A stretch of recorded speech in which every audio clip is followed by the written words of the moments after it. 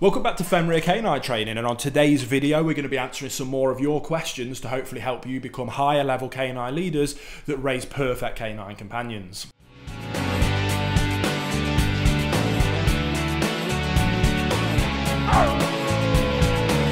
So welcome back guys. If you are new here, my name's Will, I'm a canine behaviourist and I'm the founder of FenrirCanineLeaders.com.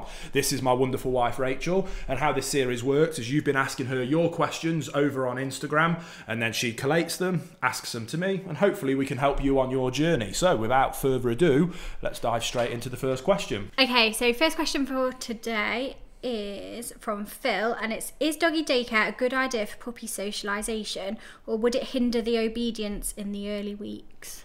So this is something that my mindset to this, and you've probably seen it, has changed massively. Probably over the last 12 months, I've become a huge doggy daycare fanboy, to the point of I was like, maybe we should launch a doggy daycare, and then you had to tell me off with, we're already doing far too much. We're doing too much. But I think doggy daycares are absolutely incredible from what they used to be to what they are now, where they're a lot of them anyway, are very high quality, professional, clean, fun, engaging, positive environments for a dog.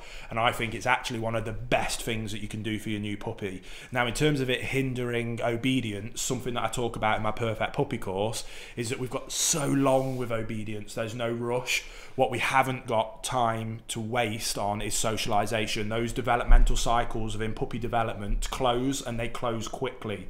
So I am a huge fan of getting a dog into daycare as soon as you can, and then keeping them in there, ideally weekly, every week for the rest of its life. Yeah, it doesn't need to be every day. No, not every day, and it doesn't have to be all day. Yeah. It can help early on when the puppy's very high energy, because it's incredible exercise. It's fantastic mental stimulation, and it's probably the best socialization you can do, because it's such a safe, secure environment. And when puppies are very hard work, so it can give you a few days off a week to kind of just catch your breath and relax, knowing that they're in safe, positive hands. And maybe it might knock on your obedience if the staff members conflict with some of the things that you're doing, but not to a point where it would be not worth detrimental the amazing positives. And then after you've got over that hurdle, but you can then drop it down to like one morning a week, and just, especially with these big powerful guard dog breeds, that you can do amazing. But as they go into adulthood, and especially the males, and testosterone kicks in, they can become much more reactive or non-friendly towards other dogs, and this is just an excellent way of just topping that up. And I also just wanted to add that if it's a good doggy daycare, they will probably help you with your obedience training. You know, if it's the type of one that you are happy to send your dog to, then I'm sure if there's something in particular that you're working on, then they will help you out with that. And also the types of owners who send their dogs to doggy daycare, because they're not cheap, tend to be owners who have well-trained dogs. Is that a generalisation? I'd say more, they're very responsible dogs. They're investing into their dogs, and people that are willing to invest into their dogs tend, not always, but it's a positive sign. So again, I would rather a dog go to a doggy daycare with people that are paying for their dogs to be there, than to go to a dog park where you have no idea what kind of people and dogs are going to be there, and you can't control the variables. Because also bear in mind, doggy daycares won't allow aggressive dogs. They temperament test your dogs, which is why it's worth getting them in early, especially these powerful breeds, because you will have people judge you if you turn up with a 2-year-old Connie Corso. They might be a bit, but if it's been there since a puppy, it will almost become a mascot of the doggy daycare and the big gentle giant. And a lot of them as well do separate off smaller puppies, so it won't be like your dog will be playing with a giant Connie Corso if you've got a miniature Dachshund puppy. That's unlikely to happen. So love them, definitely recommend them. Okay, so we'll do 2 more questions, and they're both around sort of your dog in the home and play. Okay. So the first one is just about how to help an overexcited puppy calm down inside the home. Okay, this is something that I get asked every single day, and again, puppies are very excitable. It comes with the territory. The very easy answer is just exercise them more and take them outside and exercise them. If you come back in and they're still being lunatics and not settling down, go back outside and exercise them. If that's not working, use, again, part of my Perfect Puppy course in the obedience sections, we do those drills do a drill with your dog, work your dog, tire them out mentally and physically. Don't always simply rely on play inside with toys and expect them to be very calm. It's not going to happen. And depending on the right certain breed and then the energy level of that puppy in particular, there's always going to be huge levels of variance on that. But if you've got a higher energy breed or a higher energy specific puppy, exercise them, work them, use as many different mental stimulation tools as possible. And if it doesn't work, go and do some more until it does work, because eventually they will tire out and they will settle down. That's the main thing. But also ensure that you are reinforcing at all times calm, well-mannered behaviours when they're in the home. I like to always say, like, the living room is not where we do play. We do that outside or in a dedicated room. Wherever you want the dog to be calm and relaxed and not overly playful, keep that a calm, relaxed space. When the dog's being calm and relaxed, that's where you go over and praise it and give it a bit of attention and stroke it and give it some fuss, or maybe do a little bit of very calm food reinforcement. But just associate that space with calm behaviour. If they start ramping up, take them outside, exercise them, work them. And if you're just consistent with that approach, it doesn't happen overnight. It can take months, sometimes years with certain breeds. Look how Sully was. It was like for the first 2 years, he was a lunatic, wasn't he? He was. And it was almost like a light switch went off. From one day to the next, he became a grown-up adult and everything just settled down. But for that first 2 years, I was having to work him and exercise him and do retrieval stuff with him and do more obedience for hours to really be able to get that energy down. And it's just, you've made the decision to have that dog, and that is your responsibility to be able to provide that for them. Yeah, and I think as well, in terms of, in general, we always recommend that dogs have good manners inside the home. So I guess to teach that, that's a lot of like reinforcing and making them sit and wait. So for example, stopping the puppies jumping up on stuff. Yeah, that's tons. That's like again, I cover that in my manners sections of my Perfect Puppy course. I personally find manners far more important than obedience. It's where so many people go wrong. A lot of people focus on obedience and then have a terrible mannered dog, and it's the manners that cause them to be miserable to live with. I'd much rather have a really well-mannered dog that's calm, quiet, that has zero obedience, than a dog with world-class obedience and zero manners. They're just much nicer to live with.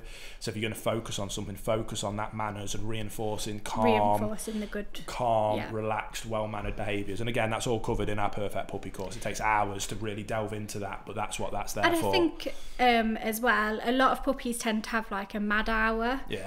That's a common thing, isn't it? It's the same with children. What did they call it? The witching hour.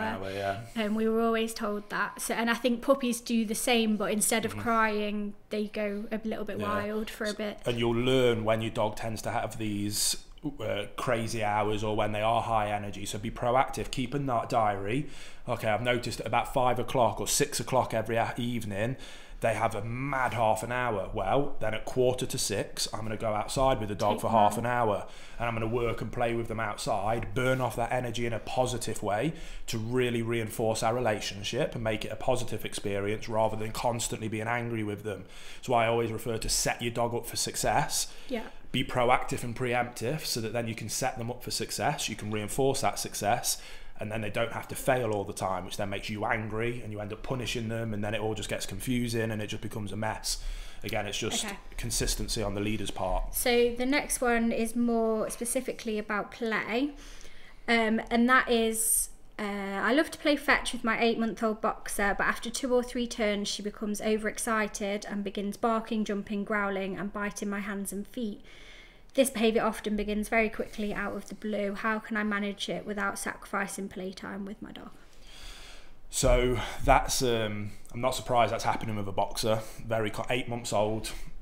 That's like a developmental stage, isn't it? They're going into the teenage years. If it's a male boxer, testosterone is going to be surging. Even if it's a female, it's just, they go through kind of similar cycles through that adolescent stage. And it's probably coming from a good place because they're so excited and enjoying it so much, and it's just an overflow of excitement. If you watch really excitable dogs play, they'll play in that very mouthy kind of verbal way, and it's doing a similar thing to you. Now, just because it's normal and not necessarily an aggressive or bad thing doesn't mean that it's acceptable. It goes back to what we were talking about with manners. That is poor manners, and if you're going to demonstrate those behaviours, then this play is over. And yes, I know you don't want to jeopardize play, but for play to occur, you need to show me, as your calm, consistent leader, the appropriate manners. If you show me those appropriate manners, then this play can go on for as long as I deem that it should go on for. So again, it might be a short-term hit on playtime, but the dog will very quickly learn that if every time it ramps up to that, gone.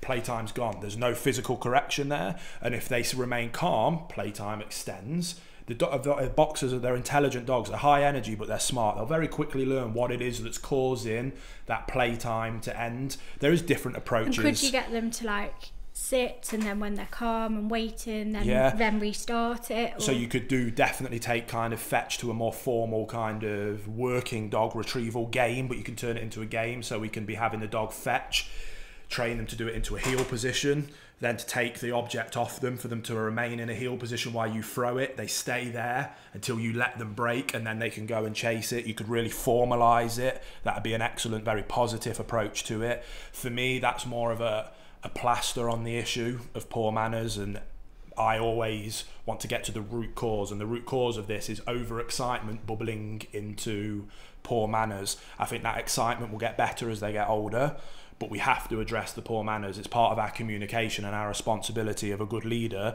to let them know, just like how, like you say, our kids go through mental phases, but we don't ignore it just because it's a mental phase. We let them know, I'm sorry, that isn't acceptable. That's not the behaviour we want to see right now.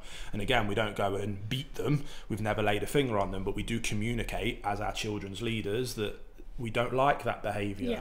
And we reinforce the good behaviour, and over time it just gets better, doesn't it? You just have to be consistent, dedicated, and most of all patient. Is that it? Is that all the questions for this video? I really enjoy these. So right, no waffle outro whatsoever coming up. Thank you so much for watching. Like the video if you enjoyed it, subscribe if you're new. Ask the questions on Instagram. Instagram is where you ask the questions if you want to ask any questions. Links in the description. Comment. Thank you for watching. Subscribe if you're new. See you on the next episode of the Fenrir Canine Training. Zero waffle. Nailed it.